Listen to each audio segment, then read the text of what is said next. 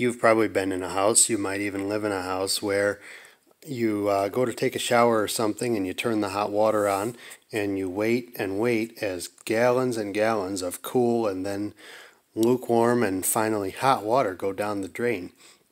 And this is expensive and it's wasteful and inconvenient. And this is because in that particular instance, your water heater is going to be a long way from the point of use. So even though you've got a water pipe going from the water heater to the fixture, it's full of water that's not hot anymore that you have to get out of the pipe before the water that's hot inside the water heater makes its way to the fixture. And so we've got that situation here. The water heater is over here, and the master bath is over here, and particularly the far sink in the master bath. There's a long way to go to get to this sink.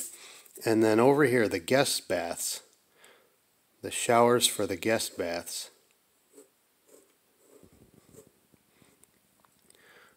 There's 2 showers.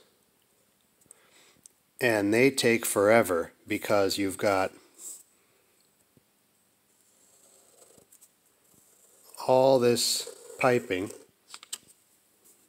that starts out hot and then cools down until the next time you use it again. So it's full of, and whatever that is, 3/4 of an inch times 40 feet, full of water that's now room temperature. And same thing. So it's obviously we're not drawing the cold water supply lines here. I'm fortunate that I work in different people's houses all the time. I spend a lot of time in people's mechanical rooms, and I get to see some of the ways that their mechanical systems are set up. And a lot of times on a water heater you will see a little pump and a water pipe. The purpose of that is to recirculate from the point of use at the end of the line back to the fixture to keep the water in the pipes always hot. And so that was what I was intending to put in here. But then I came across a couple of houses where there was the pipe, the recirculating pipe, but there was no pump. Well, you can find out anything on the internet, and I read that there is such a thing as a gravity-powered hot water recirculating system, and basically, as close as you can to the point of use, you tee off the hot water line, and you come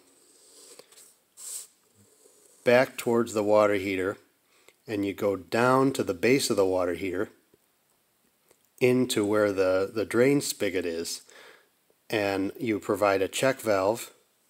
I don't know the schematic symbol for a check valve, but anyway, you get a check valve that only allows the water to flow back towards the heater. And because this water is hotter and this water is cooler and it's going down to the bottom of the heater, that naturally is going to draw more hot water through.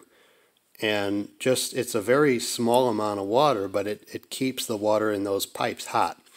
So what I've done is taken one line from the master, one line from the guest bath showers,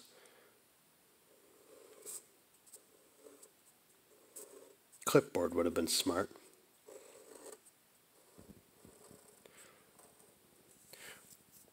and that's what we've got. So up here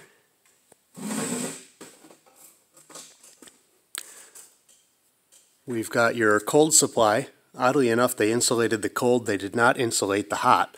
I'm going to go back and insulate it. We've got the hot supply, and that comes off here. So this is the hot water pipe going to one shower, this goes to the other shower. And so this is the tee that I've just added, and the fresh piece of 1/2 inch copper that goes back.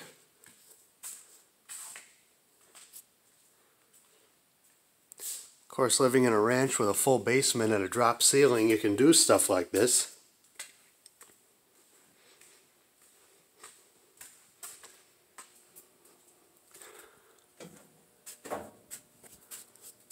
So here's our pipe here.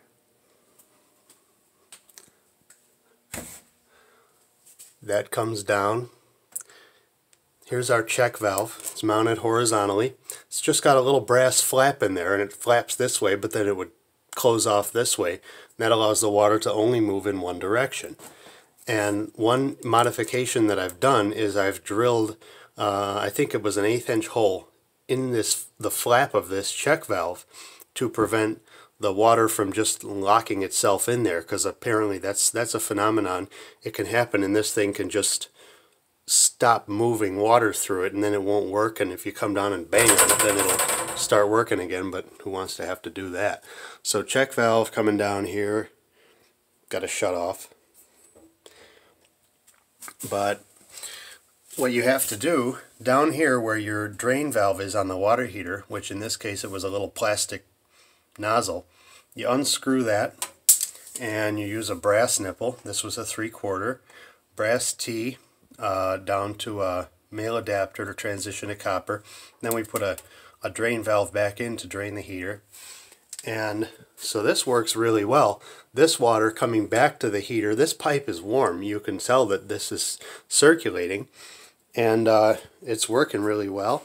What we've done, obviously the heater runs a little bit more often. You're trading using less water for using more gas. Everything's a trade-off. But the next thing I've got to do is just insulate this piping to stop the heat loss from these hot water pipes. It's particularly of concern in the summertime. In the winter, it's just kind of heating the house. Who cares? But anyway, that's my next project. But yeah, gravity hot water recirculating works like a charm.